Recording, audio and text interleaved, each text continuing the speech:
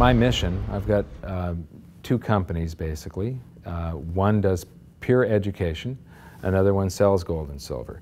We've got a mission to get as much gold and silver into the hands of the middle class as possible before the currency crisis. The other mission is to educate as many as we can worldwide before a new monetary system comes about.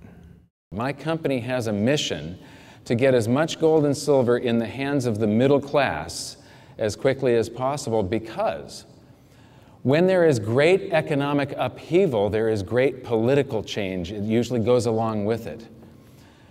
In the hyperinflation in Weimar, Germany in 1923, this hyperinflation ended on November 15th, 1923. On November 8th, 1 week before the end of the hyperinflation, Hitler's stormtroopers pointed machine guns at the front door of the Bürgerbraukeller, where there was a political meeting. This is a big beer hall where there were about 3,000 people listening to political speeches. And on that night, he took the stage at gunpoint and to this literally captive audience gave a speech that would change the world.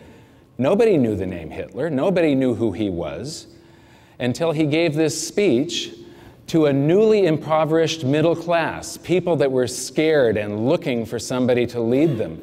And here this charismatic guy takes the stage, gives them a scapegoat, and says, I know the way out of this.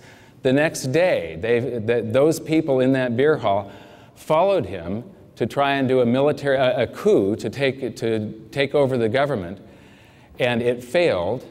He was imprisoned. He was tried for high treason. His trial went on for an entire month. And during that month, he had the ear of the nation. He was covered in every newspaper all across Germany, and the judges were sympathetic to his beliefs. So they let him go on for hours on end with these speeches. And that's when he gained power. It was when the middle class was scared. The middle class defines a country with their vote. The country, as the middle class goes, so goes the country. And so what I am worried about isn't the loss of my financial well-being. It's the loss of capitalism. It's the loss of our quality of life. It's the loss of our freedom of choice. That's what I'm worried about. And I know that there's certain people that I'm not going to be able to reach. Joe Sixpack, I refer to, the guy that comes out of his beer and football-induced coma at the very end of a bull market and comes charging in and buys at the peak. I can't do anything for him.